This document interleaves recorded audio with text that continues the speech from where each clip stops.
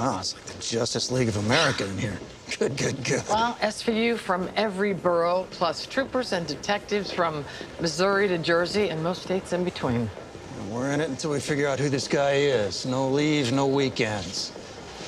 1PP has signed off on all the overtime you need. Aha. So the next time I want their attention, all I need to tell them is that we're looking for a nationwide serial rapist. And the perp we had arrested just got released. What's his name again? Destin Tinsley. The charges would drop, but he's out. He's been ROR'd. Oh, well, let's keep that out of the press. Yeah. And you're right. The next headline we want to see is NYPD arrests predatory or serial rapist. I know.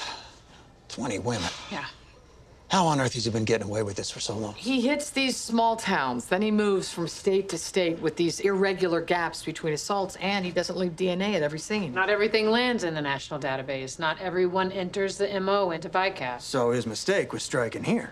And calling us to brag about the rape. In our Kentucky Vic, Shay Landry, she described the same MO as we've heard from other women that we've spoken to. They went out drinking, they were struck from behind, their clothes were folded neatly at the scene. And as you can see, he follows the interstates. So we are looking for a mobile offender, a trucker, a traveling salesman. Did any of these women get a look at the guy?